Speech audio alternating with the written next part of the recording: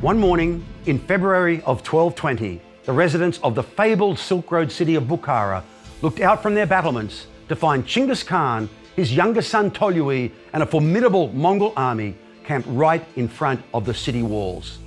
Chinggis, by the way, is the preferred way of pronouncing the great Khan's name by Mongol specialists today. It is a more accurate rendering of his written name than Genghis. Now, this was hundreds of miles from the last reported sighting of Chinggis, and their unexpected appearance at Bukhara was a testament to the stamina of the Mongol army, which had ridden surreptitiously across the harsh Kizilkum desert, and of course, to the strategic brilliance of its leadership. Atta Malik Juvayni, a Persian scholar whose History of the World Conqueror will be one of the key eyewitness accounts we rely on to tell our story in this course, had this to say about the reaction of the citizens of Bukhara that fateful morning. When the inhabitants beheld the surrounding countryside choked with horsemen and the air black as night with the dust of cavalry, fright and panic overcame them, and fear and dread prevailed. 3 years later, another Mongol army under the command of Generals Subadai and Jebe surprised a massive Kievan Rus army of 80,000 men on the banks of the Kalka River, and despite being greatly outnumbered, utterly destroyed it. This was the culmination of a brief period of devastation unleashed without warning on the peoples of Armenia, Georgia, and Russia, but to the Mongols, it was just a sideshow to the main campaign against the Khwarezm Shah. As Subadai and Jebe turned east and headed back to Khwarezmia to continue the war, a Russian chronicler living in the city of Novgorod wrote, "The Tatars turned back from the Dnieper River, and we know not whence they came, nor where they hid themselves again. Only God knows whence he fetched them against us for our sins." A Muslim author and contemporary to all these events, Ibn al-Athir, was so overwhelmed by the unexpected devastation caused by the Mongols' Khwarezmian campaign that he lamented, "It may well be that the world from now until its end will not experience the like of it again." Hello, and welcome to this course on the Mongols and how their conquest of enormous regions of Eurasia changed the course of human history. Early in the 13th century, Mongol armies began to move out from their homeland on the grasslands of Mongolia to eventually conquer all of China, Korea, Central Asia, Persia, the Middle East, Georgia, Armenia, Russia, and much of Eastern Europe, establishing the largest empire ever seen. And yet, as surprising and shocking as their sudden appearance clearly was to those they conquered, the Mongols were just the latest in a long line of militarized pastoral nomads who had been raiding and invading even the most powerful sedentary states of Eurasia for a very long time. We will explore some of these predecessors in detail in Lecture 3, but it's worth mentioning them here. The Xiongnu, Shanbei, the Turks, the Uyghurs, the Khitan, and the Jurchen. Each of these were formidable militarized confederations of highly skilled mounted archers under inspired leadership, and each had a devastating impact on the peoples around them. It was the Chinese who bore the brunt of many of these nomadic incursions, which is why they built a great wall to help protect them.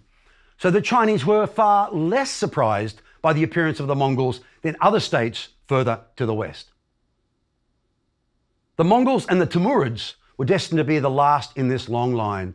They created the most influential of all the empires of the steppe, empires that acted as a bridge between the medieval world and the early modern one that would follow.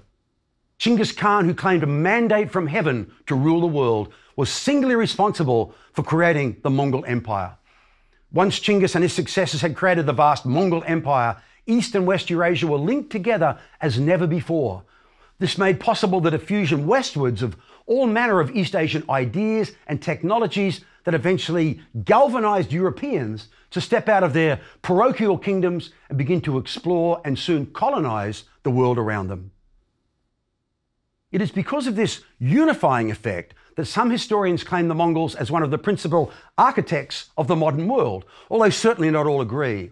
We will return to this assessment many times in the lectures ahead and try and reach some sort of a conclusion by the end of the course on whether the Mongols deserve this mantle.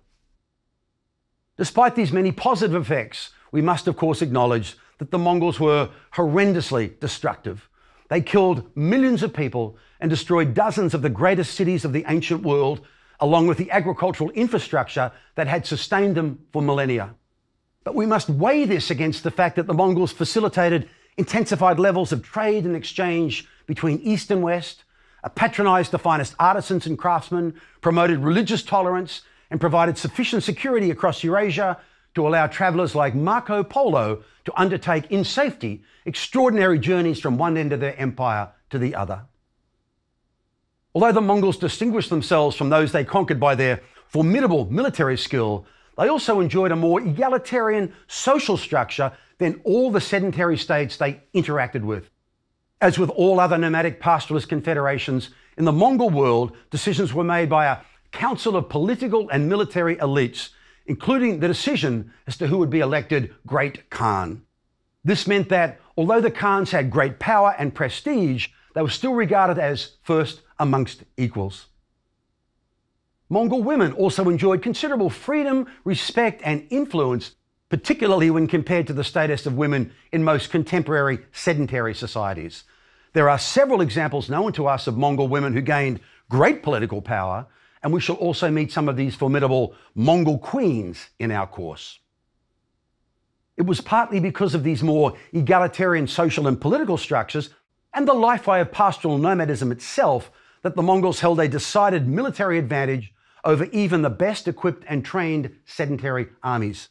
These advantages included advanced cavalry tactics and supreme horse riding skills, enhanced mobility and fieldcraft skills, and their extraordinary prowess with a composite bow and arrow. The Mongols were rarely beaten in the field, and uniquely amongst their nomadic cousins, they also acquired the skills of siegecraft so well they were rarely thwarted in their attempts to capture cities. We will have much to say about these political, social, and military innovations in the lectures that follow. Let me offer you a brief timeline of the events we unfold in this course, which focuses on a period of just over 300 years from the late 12th to the early 16th centuries. The man who became Chinggis Khan was born probably in the year 1162 as Temujin, the son of a minor Mongol chief. Over the next 4 decades, he made many allies and just as many enemies as he slowly clawed his way to the top of the Mongol world, until in 1206, at the age of 44, he was proclaimed Chinggis Khan, the universal ruler, the strong ruler. For the next 5 years, Chinggis consolidated his position by bringing various Turkic tribes into his coalition, and also by waging war against the Xia tribes that controlled parts of Western China and Tibet. Then, in 1211, Chinggis launched his first assault on northern China, which was under the control of the Jin dynasty. Eventually capturing its northern capital of Zhongdu, Chinggis then tried to establish friendly commercial relations with the Shah of Khwarezmia to the west, a huge Islamic state that stretched from the western edge of China to Persia. But the Shah treated Chinggis' envoys so shamefully that Chinggis had no option other than to declare war. After concluding this brutal masterpiece of warfare, Chinggis died in 1227 at the age of 65 in the midst of yet another campaign, this time against the Xia in western China.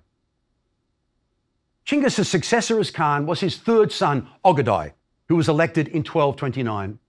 Ogadai inherited an empire some 9 million square miles in area, already 4 times the size of the Roman Empire. But this was by no means the end of Mongol expansion. Under Ogadai, the war in northern China was resumed and successfully concluded with the collapse of the Jin. Korea was also conquered, and far to the west, Mongol armies invaded Armenia, Georgia, and Russia before destroying the flower of European knighthood in major battles in Poland and Hungary.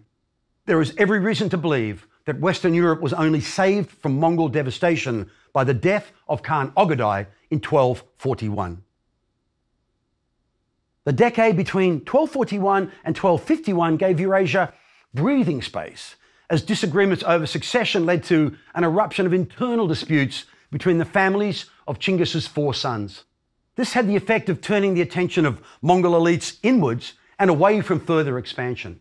But that ended in 1251 with the succession of Khan Monki, the son of Chinggis' youngest son, Tolui. Upon coming to power, Monki staged a Toluid revolution that destroyed the power of rival lineages.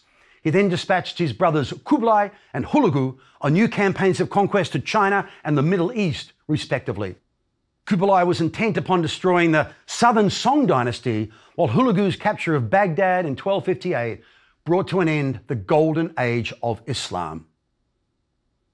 By the mid-13th century, tensions were running so high amongst the Chinggisids that there was no longer any possibility of reunifying the Mongol Empire, which now devolved into 4 autonomous khanates. The Yuan dynasty ruled China and East Asia, the Chagatai Ulus controlled Central Asia, the Ilkhanate ruled in Persia and the Middle East, and the Golden Horde controlled the steppes of southern Russia. Mongke's death in 1259 led to civil war between various factions, which further entrenched the divisions between the khanates. Kublai was eventually elected Great Khan in 1260, but his position was by no means universally accepted. Kublai finally completed the conquest of China in 1274, 63 years after Chinggis Khan had launched his initial assault on the Jin dynasty way back in 1211. For the remainder of his life, Kublai worked to expand his domain throughout much of East Asia, although his invasions of Japan and Vietnam both failed. Kublai died in 1294 as nominal ruler of something like 1/6 of the land surface of the earth. But such a massive empire, riven with so many factions and internal disputes, could never last, and so gradually the Mongol Khanates fell apart. The Ilkhanate in Persia collapsed in 1335, and the Yuan dynasty was eventually destroyed by the Chinese Ming dynasty in 1368. The Chagatai Ulus in Central Asia suffered a much more gradual disintegration and eventually morphed into the heartland of the Timurid Empire, while the Golden Horde in Russia maintained some degree of power and prestige in the region for almost another 4 centuries. The final part of our course is focused on the conqueror Timur and his successors. Timur, who is of Turkic-Mongol heritage, was born in modern Uzbekistan probably in the 1320s, and like his hero Chinggis Khan, he gradually rose to power through diplomacy and intertribal warfare. Timur was badly wounded in a battle in the 1360s and acquired a limp for the rest of his life, hence the name by which he is better known in the West, Timur the Lame or Tamerlane. Timur was the last great nomadic conqueror in world history, and in a series of major campaigns all over Eurasia, he created his own enormous empire. After his death in 1405, his sons and grandsons ruled the remnants of empire through to the early 16th century, with one descendant, Babur, creating the Mughal Empire in India that would rule there until the British turned up in the 18th century. This then is the epic tale we unfold in this course, frankly one of the most extraordinary stories in the long annals of world history. In the next 2 lectures, we'll explore the environmental context in which the lifeway of militarized nomadism emerged and the formidable steppe predecessors to the Mongols, beginning with the mighty Xiongnu. But in what remains of this first lecture, I thought it might be helpful to try and paint a picture of the larger geopolitical context for the emergence of the Mongols by outlining some of the key developments in Eurasian history over the centuries leading up to the birth of Chinggis Khan. Practitioners in the fields of world history and big history, amongst whom I include myself, believe that individual stories, even ones as epic as the Mongols, make so much more sense when situated in both the environmental and geopolitical context in which they play out. So let's pick up the story of Eurasian history back in the 3rd century of the Common Era, at a moment when all the imperial states of Afro-Eurasia were facing serious problems. In China, the Han dynasty collapsed in 220 after decades of poor leadership and internal division. For the next 350 years, China was divided into a variety of kingdoms and small dynasties, with warlords vying for power with nomadic invaders. Late in the 6th century, the Buddhist Sui dynasty ended this age of disunity, restoring strong central government and building impressive infrastructure works like the Grand Canal. But these put such a strain on conscripted peasant labour that the Sui dynasty collapsed quickly early in the 7th century. Their successors, the Tang dynasty, ruled for the next 3 centuries until 907 of the Common Era, turning China into what was undoubtedly the wealthiest and most powerful civilization on the planet. Under the Tang, China became a major imperial power again, incorporating Manchuria, Vietnam, much of Tibet, and large regions of Central Asia into the Tang Empire. Farming became more efficient, and China's population approached 100 million. By the 10th century, Tang China was the most urbanized society on the planet, with the capital, Chang'an, home to 2 million residents. Innovation and commerce flourished in the workshops of the many great Tang cities, including in porcelain, iron and steel, silk, gunpowder and printing. The Silk Roads were revived, and foreign merchants established such a presence in Tang cities that virtually every religion of Afro-Eurasia was practiced somewhere in the country. The Tang collapsed early in the 10th century, and this led to another period of fragmentation, but this lasted for only 50 years before the Song dynasty restored order. However, the Song were forced to deal with powerful and restive militarized nomads on their northern border, and eventually the northern half of China was overrun by the Jurchen, who established their own Chinese-style Jin dynasty. South of an uneasy border, more or less midway between the Huanghe, the Yellow River, and the Yangtze River, the southern Song ruled a dynamic commercial state from their capital of Linan, the modern city of Hangzhou. This was the geopolitical situation in East Asia that the Mongols faced when Genghis Khan launched his initial raids on Jin China in 1211.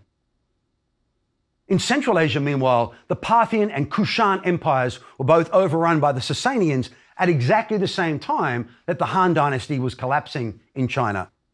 The Sasanians went on to create their own impressive empire that lasted for more than 400 years. At its peak, the Sasanian Empire stretched from Afghanistan to the headwaters of the Tigris and Euphrates, which led to conflict with the Romans. The founder of the Sasanian state, Ardashir I, was a brilliant military leader who fought the Roman Emperor Alexander Severus for control of Mesopotamia, and the Euphrates River became a sort of fortified border between the two empires. The second Sasanian ruler, Shapur I, triumphed over 3 successive Roman emperors, defeating one, killing the next, and capturing the third. The Silk Roads remained a major land trade route during the Sasanian era, although maritime routes became more important because these incessant wars between the Sasanians and the Romans disrupted land-based trade. The Sasanians maintained successful commercial relationships with the Tang Chinese and with the Byzantines. And between them, these 3 imperial powers controlled much of Eurasia from the Yellow Sea to the Mediterranean Sea.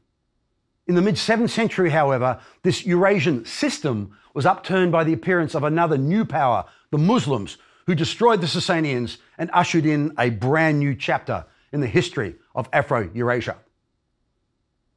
From the 8th century through to the arrival of the Mongols in the early 13th century, the histories of many of the states and cultures of Inner Eurasia became interconnected by the expansion of Islam. Created by Muslim warriors, merchants, missionaries, and administrators, the vast Dar al-Islam, the abode or the realm of Islam, became one of the most important economic, intellectual, and cultural structures in the world, dominating the western half of Afro-Eurasia in the same way that the Tang dynasty dominated the eastern. The lightning-fast expansion of the Dar al-Islam was unprecedented. By 637, just 5 years after Muhammad's death, much of Syria, Palestine, and all of Mesopotamia had become part of the Muslim world. In the 640s, much of North Africa was incorporated, and by the time the Sasanian Empire fell to the Muslims in 651, the Dar al-Islam already stretched from the Mediterranean to Afghanistan. After a period of political consolidation, Islamic armies resumed the jihad early in the 8th century. Parts of northern India were conquered in 711, and Muslim hegemony in North Africa was extended to Morocco and then across the Strait of Gibraltar and into Spain by 718. In less than a century, the Islamic realm had expanded to become the largest civilization the world had ever seen. Early Muslim rulers established an administrative structure known as a caliphate that achieved stability under the Umayyad dynasty, which ruled from 661 to 750. The Umayyads were wealthy Meccan merchants who ruled the caliphate from the Syrian commercial city of Damascus. Initially, the Umayyads provided capable administrators, but during the 8th century, they became increasingly aloof and they were overthrown by the Abbasids in 750. The Abbasid dynasty then ruled the Islamic world from their purpose-built capital of Baghdad until it and they were destroyed by the Mongols in 1258. The Abbasids learned from the cultural exclusivity of the Umayyads and instituted a more cosmopolitan form of government in which power and administrative responsibilities were shared more equitably amongst Arabs, Persians, Egyptians, and Mesopotamians. With a steady flow of tributary revenue coming in from all over the Islamic world, Baghdad was beautified with magnificent buildings, mosques, and squares, and became one of the great commercial, financial, industrial, and intellectual cities of the world. Under the Abbasids, millions converted to Islam and enriched the Islamic realm by bringing into it their own cultural traditions. This cultural and linguistic synthesis resulted in an explosion of intellectual activity throughout the Muslim world, in a period historian Frederick Starr has called the Lost Enlightenment. With all of Central Asia and the Middle East now under the control of the Muslims, regions that for centuries had been divided amongst different political powers, an economic golden age also ensued. Under the Abbasids, agriculture thrived in Egypt, Syria, and Mesopotamia during a period sometimes called the medieval Green Revolution. It was an era of increased productivity and population growth that stimulated the economy of the region like never before. Increased agricultural output was achieved by the expansion and better maintenance of the ancient irrigation canal systems, some of which had been in place in Mesopotamia for 4,000 years by this stage, and also by the introduction of new methods of fertilization and crop rotation. Commercial activity also flourished across the Islamic world. Remember, Muhammad himself had been a merchant, and under the Abbasids, elaborate trade networks linked all the regions of the Dar al-Islam together, connecting them to an even larger Afro-Eurasian-wide network.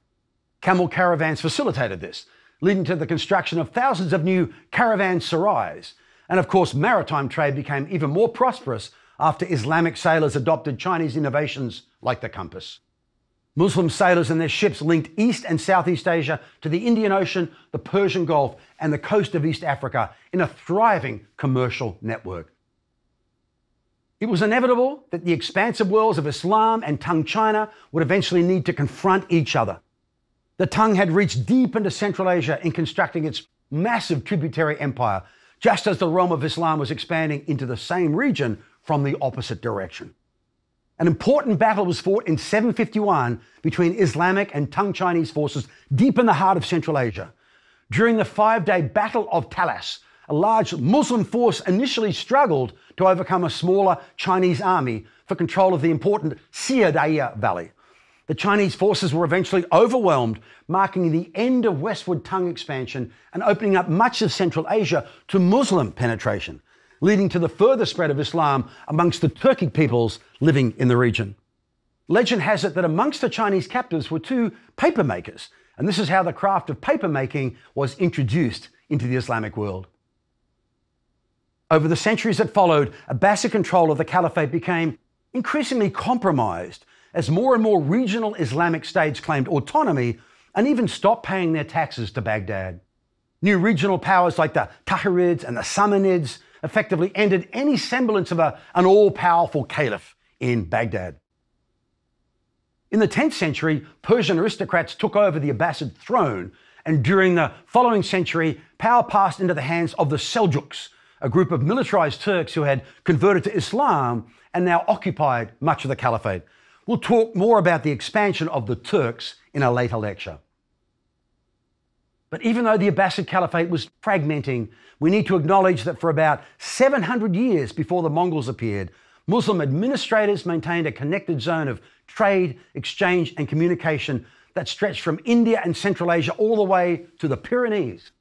Intellectual activity flourished, and new crops, agricultural technologies, and manufactured goods were spread by merchants across an enormous region of Afro-Eurasia, stimulating that world zone as never before. Any hope that this golden age of Islam could be maintained was destroyed in the 13th century by the Mongols, as we shall see. Finally, let's consider the situation in Europe following the disintegration of the Roman Empire. During the 5th century, the Western Roman Empire fragmented into a series of fortified estates and competitive regional kingdoms. But the eastern half remained unified and strong as the Byzantine Empire, which lasted for another 1,000 years. Constantinople withstood sieges by Islamic armies in the 7th and 8th centuries, although large regions of the empire were lost to the Muslims. The core empire survived, however, and used its strategic position to remain unconquered and wealthy through trade and innovative manufacturing until 1453, when Constantinople was finally sacked by the Ottoman Turks. Further west, regions of the former Roman Empire gradually lost the ability to collect taxes or maintain a professional army. This led to political fragmentation and a new balance of power between monarchs, wealthy landholders, and the Christian Church, which now began to play an increasingly important role in medieval Western Europe. The collapse of the Roman taxation and administration system made it difficult to maintain many of the Roman cities of the West. Some disappeared completely, while others broke up into areas of smaller settlements, separated by ruins and spaces converted into market gardens and vineyards. The Franks were the first in a series of Germanic-speaking dynasties to establish successful states in Western Europe. Under King Clovis, who reigned from 481 to 511 and who converted to Christianity, rival Frankish subgroups were consolidated under a strong monarchy that took control of much of Gaul as far as the Rhine River. Renewed Frankish expansion commenced late in the 7th century under a new family of Carolingian leaders, including Pepin II and his son Charles Martel, who stopped the Muslim invasion of Europe at Poitiers in 732 of the Common Era. The Frankish kingdom reached its height under Charlemagne, whose imperial state included all of modern France, parts of northern Spain, the territory between the Rhine and the Elbe, northern Italy, and much of the middle Danube basin. Yet Charlemagne's empire was fleeting, and by the late 9th century, power had reverted to a series of local princes who lived in rural palaces in the heartlands of their kingdoms, where their own lands and followers were concentrated. In Italy, the Germanic Lombards lived in cities like Milan and Venice, which by the 9th century had already developed into a major commercial port. Rome remained the largest city in the West, with a population of perhaps 25,000 in the 8th century. In Spain, the destruction of the Visigothic kingdom by the Muslims in 711 led to wholesale economic collapse, although by the end of the 8th century, the unification of the territory that became known as Al-Andalus under the Arab Umayyad Emirate led to a gradual recovery. In Britain, many centuries of Roman occupation had increased the prosperity of a small class of villa owners. But by the mid-5th century, the breakdown of Roman control exposed these Romano-British to regular raids by Picts and Scots and by Anglo-Saxons from the mainland. By the early 7th century, 10 or more small Anglo-Saxon kingdoms had been established in England. Further north, trading and raiding in the later 8th and early 9th centuries brought Scandinavian peoples into close contact with communities in both Western Europe and Russia.